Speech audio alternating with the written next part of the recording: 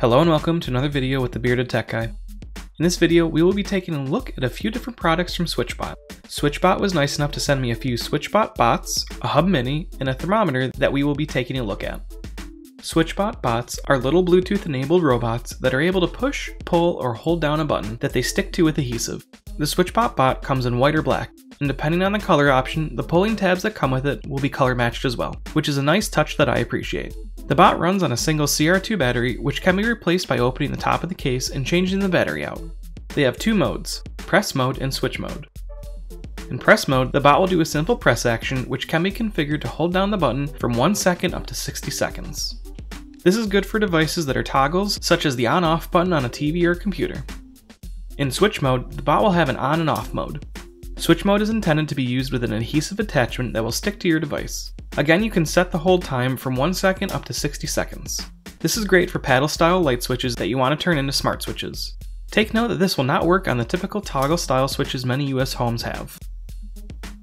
To set up the bot for the first time, pull the tab out of the side and the bot will turn on. In the app, as long as you have Bluetooth enabled, the app will detect the bot and you can make changes to it, such as changing its name and controlling it. You are also able to set up schedules for the bot. This allows you to schedule when a button should be pushed. Schedules can be set up for the bot and then the app will push the schedule down to the bot. Standalone, you can just use the bot by itself as long as your phone is within Bluetooth range.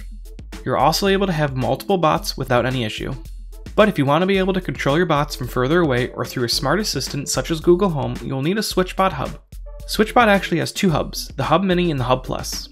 Both hubs allow for you to connect multiple SwitchBots in your home to the internet so that you can control them from anywhere you are with a mobile device. The hub also allows for you to connect your SwitchBot products to Google Home, Amazon Alexa, and even if this then that. The only major difference between the two hubs besides the price is the form factor. The Hub Mini is a small compact square, where the Hub Plus is a fun cloud shape that has color changing LEDs. Another feature of both hubs is that they have a built-in IR blaster that you can teach different remote commands to. SwitchBot has a database of pre-selected remotes, which is pretty cool, and if your remote isn't in there, you can program each individual button from your remote, with a pretty easy button learning mode. Once you have all your buttons set up, you're able to have the hub send the IR commands to your device. With the custom learning ability, you're able to add anything with an IR remote, even portable fans, AC units, or fireplaces. With IR, you do need to make sure that the hub is pointed towards the device you want to control. Again, you don't need to have the hub for the bots to work unless you want them to be accessible from the internet or if you want to hook them into a smart assistant or if this then that. SwitchBot also has a wireless temperature and humidity meter. The meter runs on two AAA batteries and comes with a stick-on metal attachment that you can place anywhere to mount the sensor. The meter itself also has a built-in magnet for attaching it to things, so if you have a magnetic surface you want to attach to, you can use that instead of the included metal sticker. The meter features a high accuracy sensor that has an operating temperature of -4 degrees to 176 degrees Fahrenheit. With the meter, you're able to set up thresholds for both temperature and humidity so that you are alerted when the meter detects its environment is outside of your set parameters.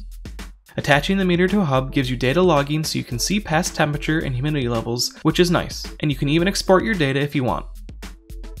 Out of the box, SwitchBot bots are able to be easily accessed through the SwitchBot app without requiring an account. This is handy for quick and easy setup, but can be a bit of a security concern depending on how you use SwitchBot. For example, you can attach your SwitchBot to a garage door opener. This is a quick and cheap way to retrofit a garage door opener, but in theory, someone with a SwitchBot app could open your garage door if they are close enough. Because of this, I highly recommend adding a password to your bots once they are set up, even if they aren't attached to anything important. To set up a password, click on the settings cog for the bot and select password mode. From here, select password. You'll be prompted to enter the password you would like to use. Enter it and click on OK. The first time you go to use the bot, you'll be prompted to enter the password for that bot. Once verified, you will not have to enter the password again. You will have to add it on any other phones that might control the bot or if you have to reinstall the app for some reason. So make sure to keep the password safe. If you have more than one bot, you can either use the same password for all of them or different passwords for each one. SwitchBot bots are a great way to retrofit light switches in your home without needing to do any electrical work or trying to install neutral wiring in your house that mostly all smart light switches require. They are also great for renters as you can remove them when you move, without too much hassle.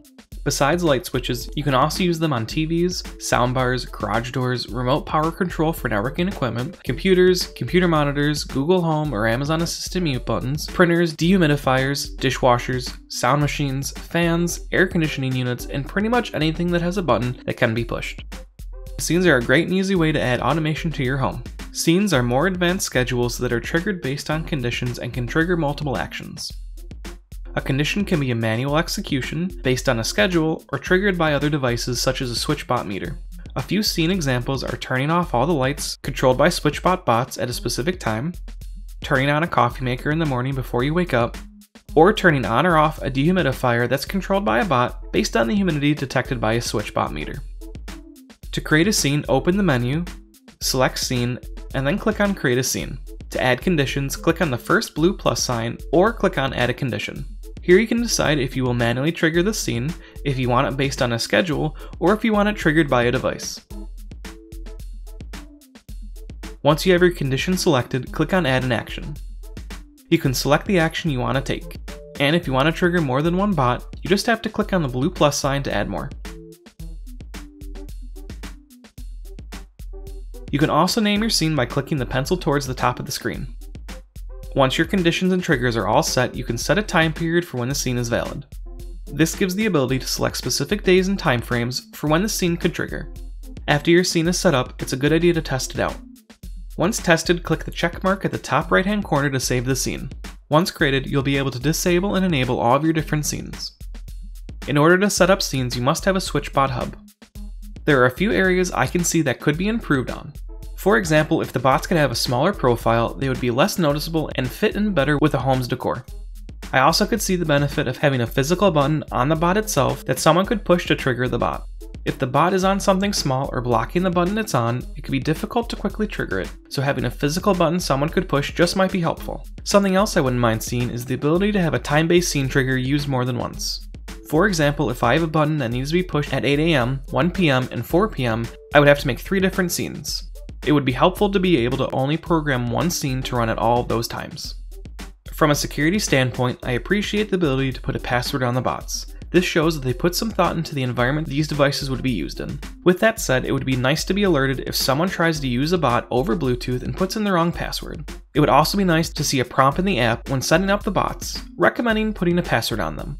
This would get more people to use the feature and help them be more security conscious. Lastly, I think it would be great to see multi-user support so there can be different accounts for different people without sharing the same credentials, and having the ability to control which devices each user has access to. SwitchBot supports integrations with Google Home, Amazon Assistant, If This Then That, Siri shortcuts, and SmartThings. I plan on making additional videos covering the different integrations, so make sure to subscribe to the channel and enable notifications to be one of the first to know when I release new videos. The different SwitchBot devices come in at reasonable prices. The bot is listed as $29 USD, the Hub Mini is $39, the Hub Plus is $49, and the thermometer is $19, and you can find links for them in the description below. Overall, SwitchBot has several products that are easy to set up, and the SwitchBot bots are a great way to retrofit old lights or other non-smart devices very quickly and affordably.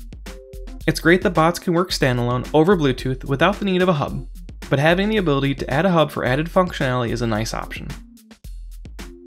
I would love to know what ideas you have for SwitchBots, so let me know in the comments below.